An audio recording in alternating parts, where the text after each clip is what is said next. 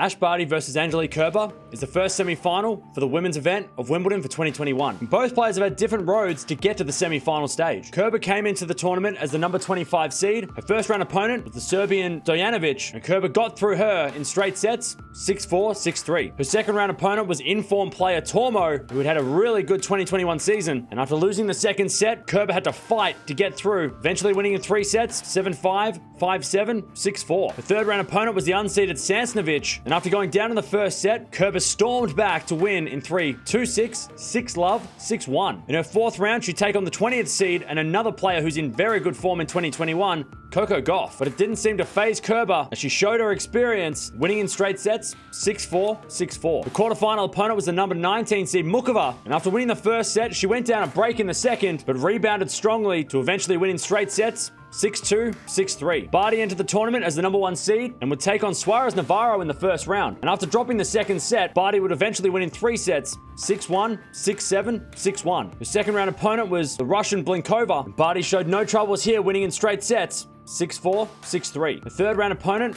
was the Czech Siniakova. And again, Barty would prove why she's one of the favorites to win this event, getting through in straight sets, 6-3, 7-5. Her fourth round opponent was against the number 14 seed and French Open champion, Krejcikova. And although the first set was tight, Barty would eventually put away a fellow French Open champion in straight sets, 7-5, 6-3. The quarterfinal opponent would be fellow Australian, Ajla Tomljanovic. And after a bit of a hiccup in the second set, Barty would eventually win in straight sets, 6-1, 6-3. These two have played 4 times before with the head-to-head split at 2-2, so there is no advantage for either player, and they haven't actually played for the last 3 years. They haven't played since 2018 in Wuhan, where Barty got the win. And it'll also be the first time they've actually played on a grass court as well. If Kerber's going to get the win, she needs to be aggressive, and she needs to push Barty around. Also be patient as well, because Barty, we know, she loves to slice backhand, she loves to drag out the points, so Kerber needs to be very smart about this and use her lefty serve to her advantage. Barty's going to reach the final. She needs to cut down her errors. She hit a lot of errors against Tomljanovic, even though she won in straight sets in her quarterfinal,